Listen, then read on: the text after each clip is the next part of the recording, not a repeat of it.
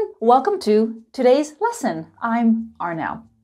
Today we're going to look at relative pronouns. Who, which, that, whose, and whom. What about where, when, and why? Those are relative adverbs. Today we're going to stick to relative pronouns. And we're also going to look at relative clauses. Relative clauses are also called adjective clauses. Same thing. There's going to be a lot of information today, so at the end of this lesson, I have a mini test for you. Let's start.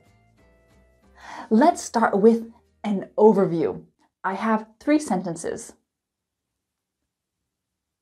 Each sentence has a relative pronoun. Who, which, that. What about whose and whom? Don't worry, we'll get to that later. The relative pronoun is the head of the relative clause. Each relative clause has a subject and a verb. You can see in my first example, the relative pronoun is the subject. More on that later. The relative clause always goes after the noun it is describing. Man, cake, email. Keep these basic points in mind because you'll see this repeated again and again in today's lesson. How do I know when to use who, which, that, or whose? I think we need a chart. What relative pronoun do I need? That is always less formal and more common in spoken English, which is slightly more formal. I had a friend who could speak 6 languages. I had a friend that could speak 6 languages. I bought a blanket which glows in the dark. I bought a blanket that glows in the dark. I spoke to a friend whose uncle is a lawyer. Possessive can be a bit confusing, but think about it like this. I spoke to a friend. His uncle is a lawyer. Same thing. We can also use whose for things, not just people. It was a beautiful hotel, whose lobby looked like a palace. It was a beautiful hotel. Its lobby looked like a palace. Same thing. My neighbor has a dog who constantly barks. So annoying. Yes, sometimes for pets we do use which or that. Giant pandas, which are endangered, can spend 10 hours a day eating. Animals that have hair or fur are called mammals.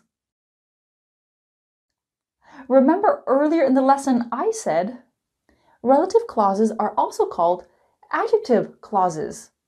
Same thing. That's really important. We need to take a look at adjectives just for a sec. 2 sentences. The big car is mine. I have my adjective big. It helps describe the car. These beautiful flowers are for my mom. Beautiful is my adjective. It describes flowers. Which adjective is necessary? The first one, right? If I remove big, the sentence is grammatically correct, but you don't know which car I'm talking about. It's necessary. It helps identify the car. Beautiful is optional. If I remove it, there is no confusion.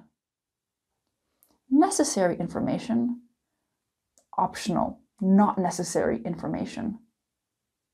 Necessary, not necessary. In English, relative clauses that provide necessary information are called defining relative clauses. They help to identify the noun.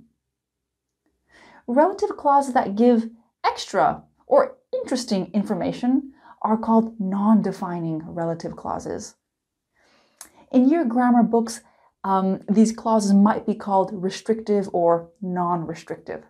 Same thing. We normally need defining relative clauses because there is more than one thing. Let's compare.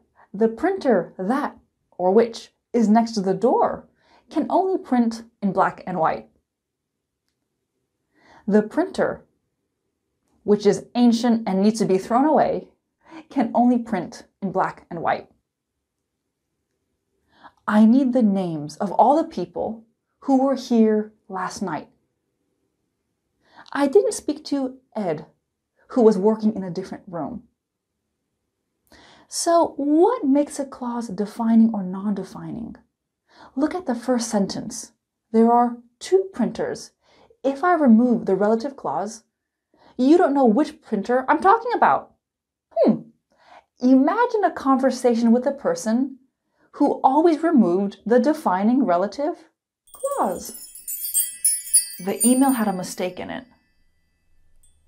Which email? Was this from yesterday? Food is bad for you. No, food is important. It's important for our... I hate people. Everybody? Okay, you can see the sentences here. Obviously, something is missing. The email that or which you sent me last night had a mistake in it. Now it's clear. Food that or which is high in sodium is bad for you. Oh, now I get it. I hate people who walk super slowly and take up the whole sidewalk. Excuse me. Oh, I'm sorry. Excuse me. Can I just get... Okay, so it's clear we need our defining relative clauses. Let's go back to comparing. If I remove my non-defining relative clause, it doesn't matter. You still know which printer I'm referring to. Here, I'm just giving you extra information. Do you notice any other differences between defining and non-defining relative clauses? Commas. We always need commas to separate our non-defining relative clauses. Think of the commas like handles, so you can easily remove the clause if you want. You can also see I haven't used that after my comma. Rule: do not use that in a non-defining relative clause. It doesn't matter if you're speaking about a person or a thing, do not use that after a comma. But this whole comma rule is only important in written English, right? In spoken English, there are no commas. Yes, in spoken English, there are no commas, but if we give non-essential information, we would still use which. Or when we're speaking, sometimes we add a little pause. That pause is kind of like our comma. My boss decided to end the workday early because of the blizzard, which I thought was a good idea. My teacher gave us a lot of homework for the weekend, which was unfair. I have my relative pronoun, the relative clause, and the comma, fantastic. The blizzard was a good idea? The weekend was unfair? We can use which in a non-defining relative clause to refer back to the entire sentence or the entire situation. My boss allowing people to leave work early so they can drive home safely, that was a good idea, not the blizzard. My teacher giving us a lot of homework on a Friday, I mean that whole idea was unfair. Wow, there's already been a lot of information. I think we need a mini review. We use who or that for people, which or that for things, who's possessive for people, but sometimes things as well. When it comes to animals, normally we use which or that, but we often use who for pets because it's a little bit more personal, right? And your relative clause always goes directly after the noun it is describing. Okay, defining relative clauses give us necessary information. They help identify the noun. Non-defining relative clauses give us extra, interesting information. We need commas to separate our non-defining relative clause. Do not use that in a non-defining relative clause. And we can use which in a non-defining relative clause to refer back to the entire idea before it. Let's keep going. Okay, the good news is we can forget about non-defining relative clauses. We need to focus on the defining clauses. I have two sentences here. Are the relative pronouns the subject or the object of the clause? In my first example, it's the object. How do I know that? Because look at the verb in the clause, brought. You brought what? You brought the amazing dish. It's the object. In my second example, it's the subject of the clause. My verb is have. The lines have an X on them. Why is this important? Subject, object. Because we can remove the relative pronoun if it's the object of the relative clause. We can't remove the subject. It's too important.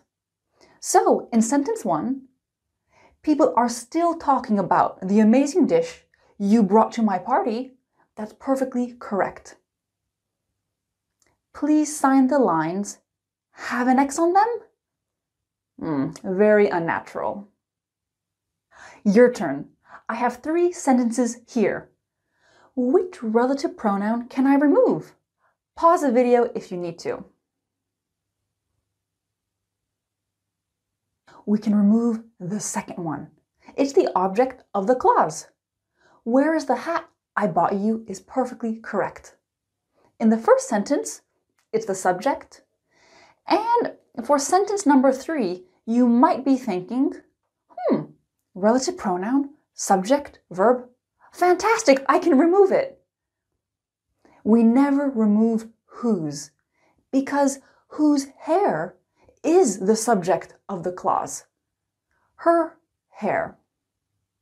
Let's do another one.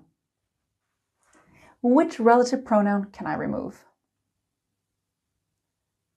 I can remove the second one because it's the object of the clause.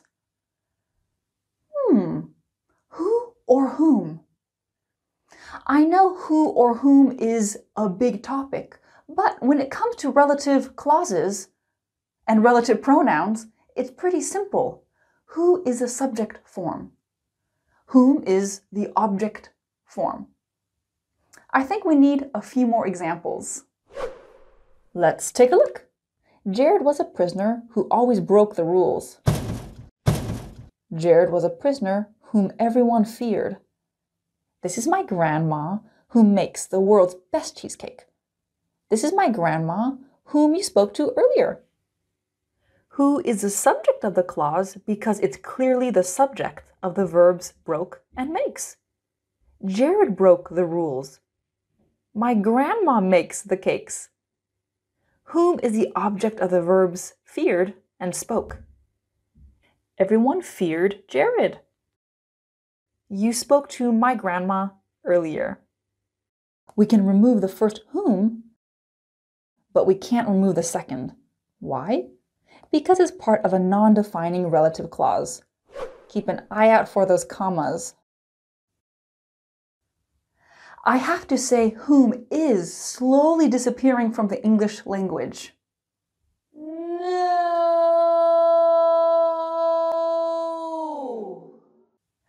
In spoken English especially, it's not very common to hear whom. You might see it in written English, which is great, but generally when people are speaking, they either say who or that. Are you ready for a test? Okay, can you complete each space with a relative pronoun? Yes, there can be more than one answer possible, and look out for those commas.